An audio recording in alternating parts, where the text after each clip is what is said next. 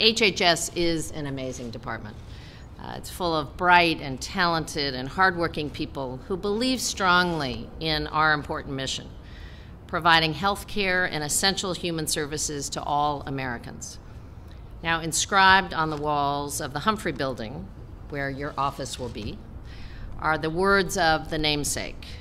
And what Hubert Humphrey said is the moral test of government is how that government treats those who are in the dawn of life, the children, those who are in the twilight of life, the elderly, and those who are in the shadow of life.